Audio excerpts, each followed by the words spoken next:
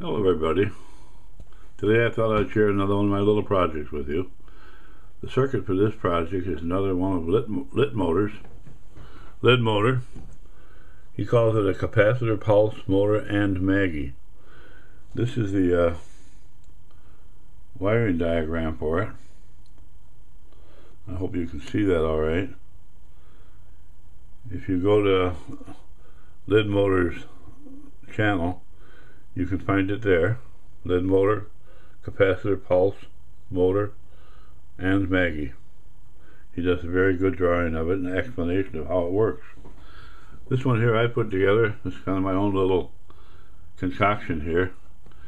Just a wooden frame, a brass shaft, a 3/4 by 3/4 aluminum magnet with a 1/4 inch hole in the center of it.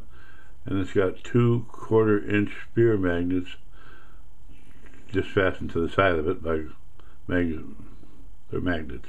So they're just stuck to it there. 2 coils of Radio Shack wire, 26 gauge here and 30 gauge there, and a little nylon bushings in here and here. And on the very bottom I have a 1/4 inch ball bearing that it rides on, so it turns very freely. The bushings just serve as guides. There's no shaft weight on them or anything, it just guides. So it turns very nicely. And the circuit I did on a breadboard. It's just half of the breadboard right here. Pretty simple circuit. Worked out very nicely. It has a charged battery port over here that I'm just not using right now, but you can charge a 3-volt battery there, I believe, a couple of AA's. I made these little guys. I thought you might be they were kind of neat. They're my little light generators. I salvaged a couple of little solenoid coils, and inside of each one of the coils I have a 1/4 inch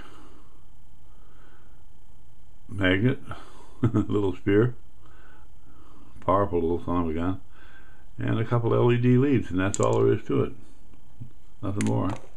And this one here, same thing, except it's only got one LED, a red one,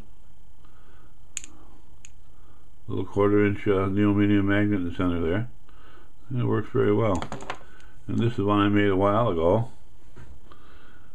This is a 30 gauge wire, an empty Radio Shack spool that I just wound full, and it's got a little bridge rectifier and 2 LEDs. The screws holding it together are stainless steel, and it works quite well too. I'll fire it up once, just so you know. My power source here is a regulator I made, and it's coming off of my solar power backup system, 12 volts. And the regulator takes it down to about a volt, maybe 1.25 volts, so I can run between 1.25 volts and 12 volts with it. I'll fire her up here, and there she goes. Now I'll take this big Maggie here, set him up on the top, and away he goes.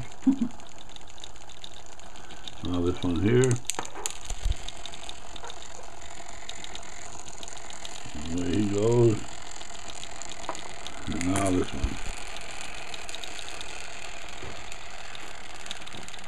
Oops. There we go.